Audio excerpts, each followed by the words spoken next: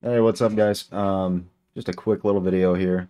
I was having issues playing Fallout 76 recently, and what that meant for me was it would boot the app, but it would just be a black screen and nothing else. So, quickly, I'm just going to show you guys what to do. You can hit Documents out of the File Explorer, and then locate Fallout 76. Now, I can't entirely remember exactly where I have it either. I think My Games, Fallout 76, right. So something's wrong with one of the files in here. You don't know exactly which one.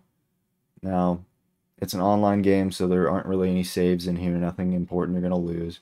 Just delete this folder and restart the game. If it's successful, that means one of the files in here was corrupted at some point and making the game unable to boot. And that's just a quick little tidbit to help you guys out.